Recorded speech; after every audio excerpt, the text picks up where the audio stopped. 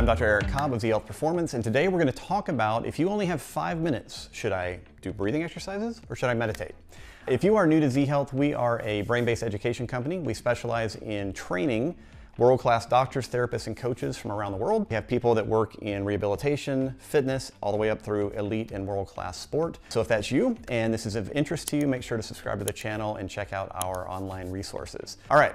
What we're going to talk about today is a direct comparison from a study that was just published in 2023 on 3 different breathing techniques versus mindfulness meditation in terms of reducing overall anxiety, improving mood, and also changing physiologic parameters in the body. So respiration rate, heart rate, HRV. This was a super cool study because it looked at the most current practices that you'll see around the world on the breathing side, as well as mindfulness meditation. And what I love about it, like I said, it was a direct head-to-head comparison, a randomized controlled trial. So let's go through this so that you, as a human being, have 5 minutes. What should you do? Should you meditate or should you breathe?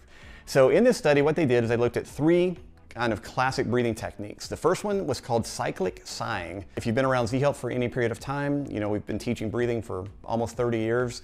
And one of the things that we always focus on in the beginning is what is called a prolonged exhale. Cyclic sighing is another way to say breathe and make sure that your exhalation is much longer than your inhalation. So if I was breathing in for 2 seconds, I'm going to exhale for somewhere between 6 and 8 seconds. That's the basic idea behind cyclic sighing. It's usually in through the nose, out through the nose, or out through the mouth, depending on comfort level.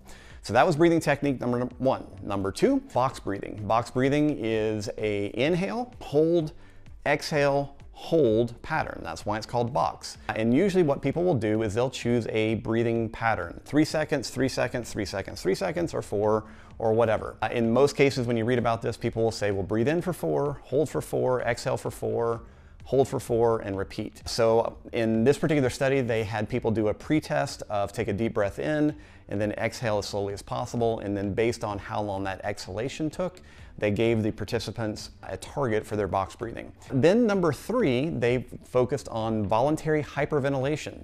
This is what a lot of people would now kind of call Wim Hof style breathing, where we are intentionally hyperventilating. It was typically 30 breaths in a cycle where you are breathing in deeply and a shorter exhale.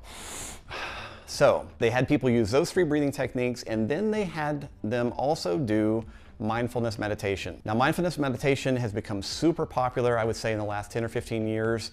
It is a form of meditation that basically just means sitting non-judgmentally while you focus on your breathing or in the environment or other things. It literally is just about being in that spot.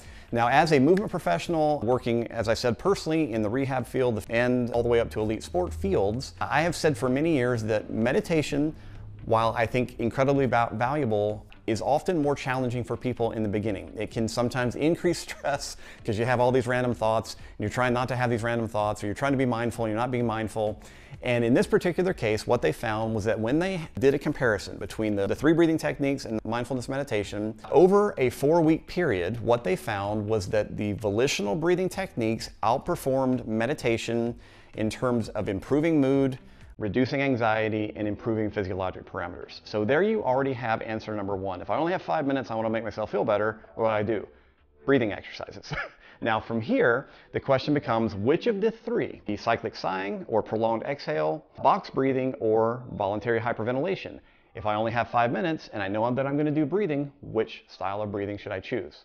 Again, clear winner in this was the cyclic sighing or prolonged exhale. When they compared these 3 different techniques, what they found was that prolonged exhalation practice led to the highest improvements in mood, anxiety traits, and also the different physiologic parameters that they were looking at, particularly a reduction in respiratory rate.